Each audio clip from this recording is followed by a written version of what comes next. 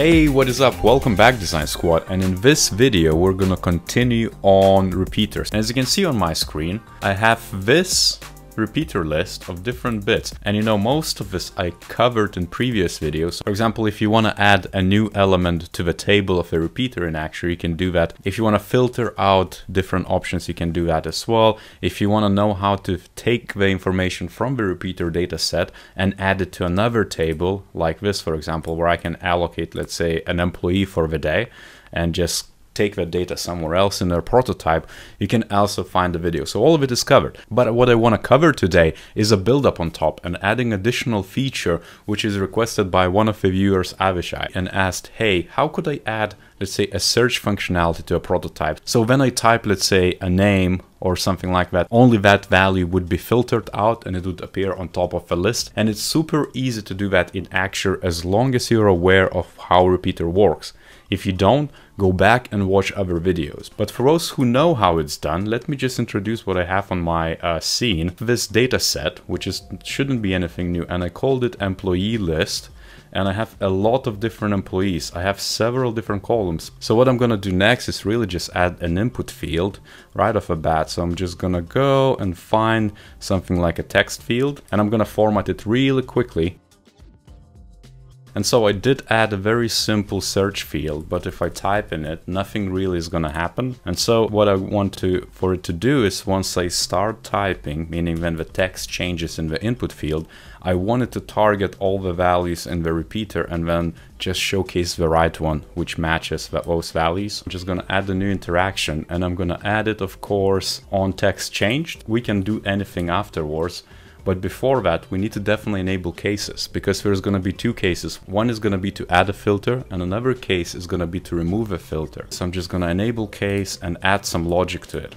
And by logic, what I mean is we need to just check that what's inside the input field is actually alphanumeric, meaning that there is a value. It's not just an empty field. And so I'm going to say if text on a widget with this, or you could actually select the search bar if you want to be more specific, equals text, or you could just say is alphanumeric, meaning numbers or letters, just that. So meaning if there is anything inside, we can do something about it. And then we can also copy that same case and do just an empty case. And I'm just gonna make it case 2 just to distinguish for myself. And I'm just gonna remove the statement. We don't need it. So if it's basically empty, which is totally opposite of that, we can action something. So that's super duper easy. And so what we're gonna do next is really we need a global variable to store that information, because it's gonna be much easier for us to compare and rewrite it and to have just that kind of like a virtual container to know what's in a filter, right? It's kind of like what we did before in the sorting options and filter options.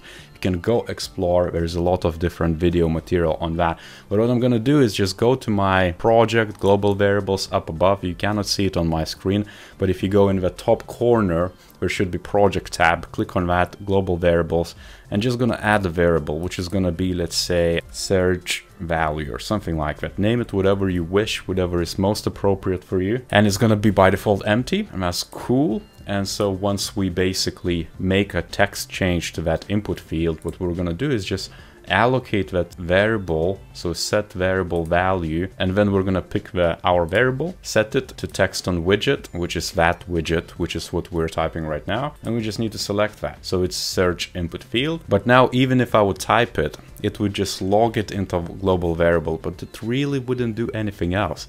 So what we need to do is set filter. And how to do that, you just add action. And if you go down into the repeater actions down below, you're going to find this add filter option. Click on that. It's as easy as that. And as you can see, I have two repeaters. One is really that allocated today. It's just a mismatch. It should actually say allocate list, and employee list is really what we're targeting and what we're filtering. So just be sure if you have a couple of repeaters that you're targeting the right one.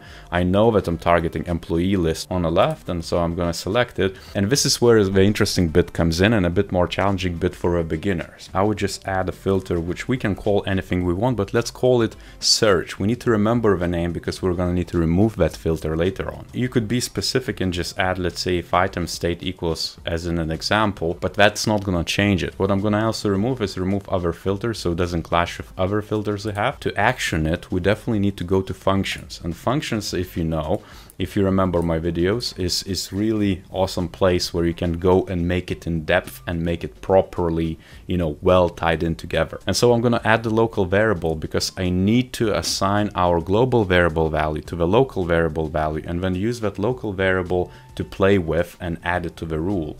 So what I'm going to do is literally I'm going to add a local variable and I'm going to set lvar, which is our local variable, to value of variable, and I'm just going to select search value, let's say, and that's it. And then in the function, I can then start using this local variable. If you know the syntax, you can just type it yourself, or you can just go into insert variable or function, and we're looking for repeater function. So I'm just going to scroll down, and this is what I'm looking for. For example, at this case, we're going to search it by name to begin with, because that's going to be a minimal viable approach for us to see if it works. So I'm going to select CNAME, which is basically this column on the left hand side with a name in it, and I'm going to just be like equals. Double equal is from programming languages, and I'm going to be like lvar1. So we're going to compare in the repeater items with that local variable value of a global variable value. I mean, you could also bypass the local variable if you want to. You could maybe add the global variable here, like search value, for example. It could be as simple as that, but I like to separate it in case you want to add additional layer of complexity later on, and in case you want to check different parameters.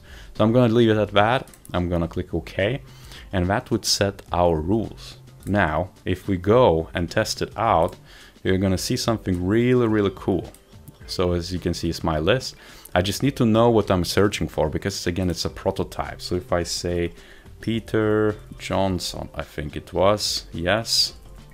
And then if it's V Alec, which is basically a simplification of my name, there is that too. And that's great. But now, as you can see, if I delete the text field, nothing really happens. It doesn't reset the filter. So what we're going to do is really in that second statement we had, we're going to add this remove filter action, and we're going to select employee list, and we need to, if you remember what I named, was a filter called search. So I just need to say search, click OK, and that should remove it. And if we test it out, you're going to see that that should work pretty damn well. So as, let's say, what's the simple name in our list? Let's say Taj Rama. Simple as that, Taj Rama, boom. And if I remove, it resets. So now you have yourself a simple search functionality. What I would challenge you to do next is think of how you can search not just the name, but also the title and the team and staff ID. And just to give you a hint, you don't need to recreate different search fields, but what you definitely need to do is play with the cases, because you're going to have multiple cases where you check different values and then allow it to add those filters so they don't crash. But it's definitely possible. And I hope you learn how to do a search functionality for your tables or your data sets in Axure using repeaters. As per usual, if you like this video, give a like, subscribe to this channel, and on that note, until next time.